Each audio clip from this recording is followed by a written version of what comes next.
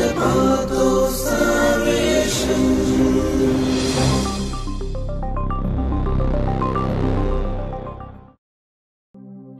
Praise be to Jesus Christ, dear children.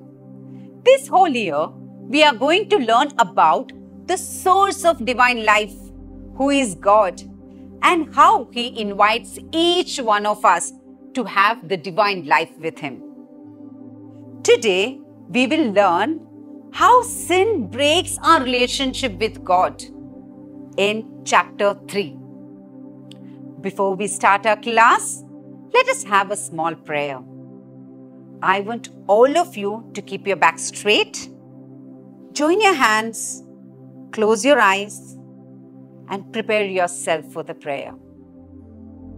Please repeat after me. God, our loving Father, give us the grace to be closer to you and always be away from sin. Amen.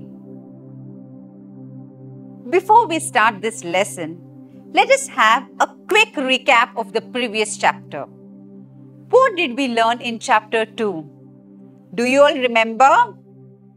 Yes, we learned about Adam and Eve, our first parents. They were given a beautiful garden, the Garden of Eden, to live in peace and happiness, in closeness with God. But what did they do? They disobeyed God. Instead of obeying God's command, they listened to the advice of the Satan. Because of this, they committed sin. And immediately they felt ashamed of themselves and hid themselves from God's eyes. And finally, God punished them. God is a loving Father, and He always takes care of us. He wants us to grow as good people. And for that, we are to obey His commands not once, but always. Now, in chapter 3, we will understand that when we sin, we offend God. What does offend God mean? It means we make God unhappy with our actions. He is sad that He gave us all such good life, and what we are doing, we are not being obedient to Him. And God does not like this, because we are His beloved children. In the book of Genesis, chapter 3, verse 11 and 12, we read, God asked Adam, "Did you eat the fruit of that tree which I had forbidden?" Adam said, "The woman whom you gave me as companion, she offered me that fruit and I ate it." See, when our first parents, Adam and Eve, they committed sin, and what they started doing? They began to experience shame, uneasiness, fear, and lack of peace. We also see that they start blaming each other. Did you all notice that, children? When our first parents, Adam and Eve, sinned, what did they start doing? They started playing blame game. They started blaming each other. When we sin, do we also feel the same thing? Yes. When we sin, we feel shameful. We feel afraid of things. We try to hide. We won't be able to look into the eyes and talk. And we start blaming others. In our family, when we fight with brothers and sisters sometimes, or when we do something wrong, what we do?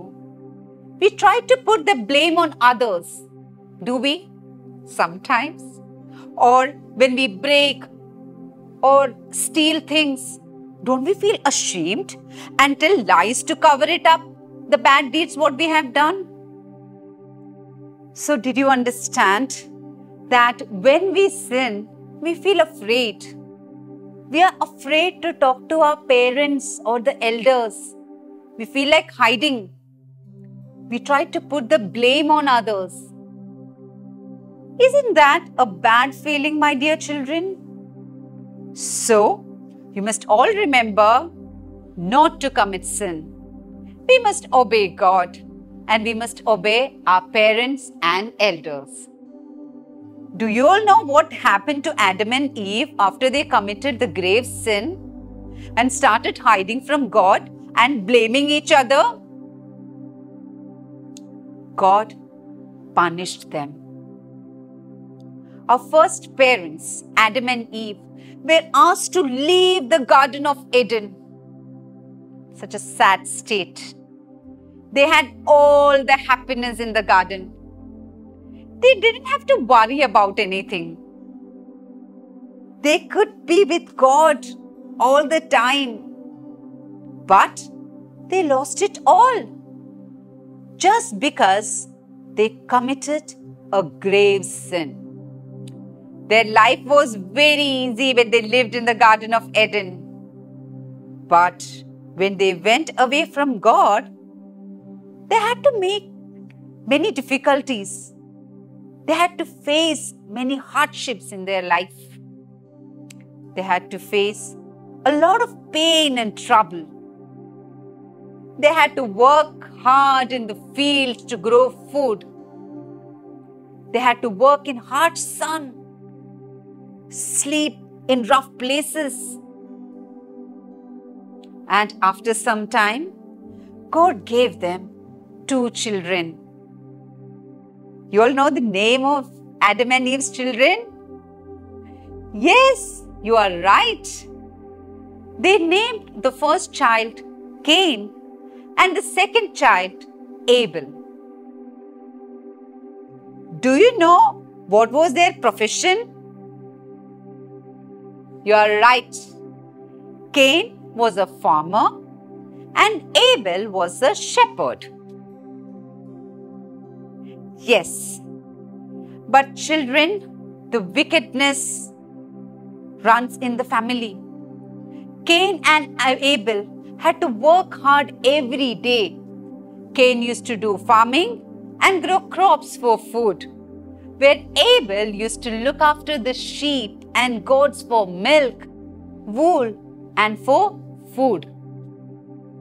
They both were very hardworking. One day, they decided to offer some gifts to God. But did you know that Cain was very cunning and Abel was an innocent young man? Yes. Do you know what did Cain do? He offered a small part of his grain. That too, not good ones. And our innocent Abel offered the best of his sheep as offering to God. Can you tell me whose offering did God accept? You are right. God accepted the offering of Abel. Tell me, children, what must be the reason for God to accept only Abel's offering? Yes, you are absolutely right. God accepted Abel's offering because he offered his best fruit of his hard work. Did God accept Cain's offering? No, God did not accept the offering from Cain as his offering was not sincere. God knew that Cain was offering something which was not good.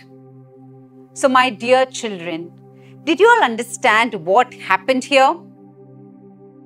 What do we learn from this?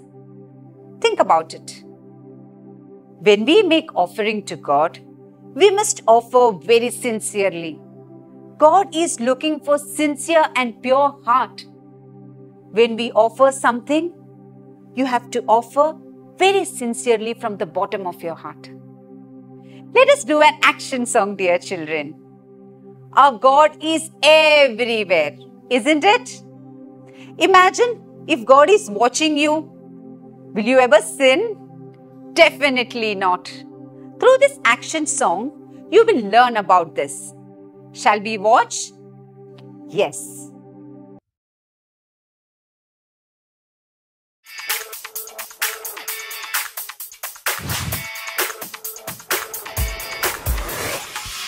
When you're jumping up and down, when you're spinning round and round, God's seeing everything you do, 'cause He's watching over you. God is watching over you, 24/7 watching over you. Your life is in His hands, whoa, whoa. He's got great big plans, 'cause He's watching over you. When you're waving your hands up in the air, when you're shouting, no matter when or where, God's seeing everything you do, 'cause He's watching over you. God is watching over you, 24/7 watching over you. Your life is in His hands, whoa, whoa. He's got great big plans, 'cause He's watching over you. Yeah, yeah, yeah, yeah. God is watching over you, 24/7 watching over you. Your life is in His hands, whoa, whoa. He's got great big plans. God is watching over you, 24/7 watching over you. Your life is in His hands, whoa, whoa. He's got great big plans, 'cause He's watching over you.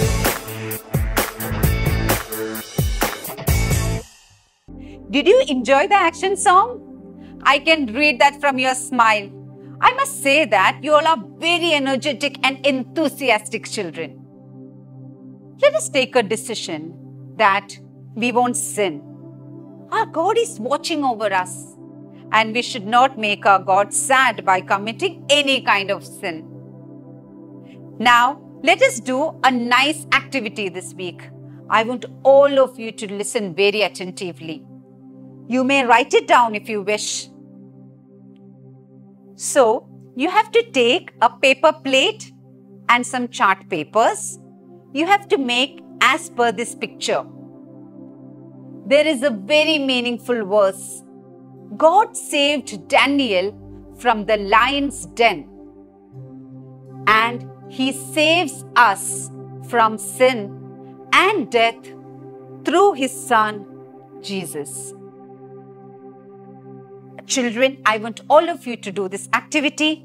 Take a picture, share it with your teacher before you come for the next class. Now, we shall conclude today's class with a small prayer. I want all of you to join your hands, close your eyes, and do repeat after me. Thank you, Lord, for helping me to learn many things. Help me not to commit any sin in my daily life, and always obedient to your commands. Amen. We will meet again next week, dear children, to learn the second part of this lesson. Praise be to Jesus Christ.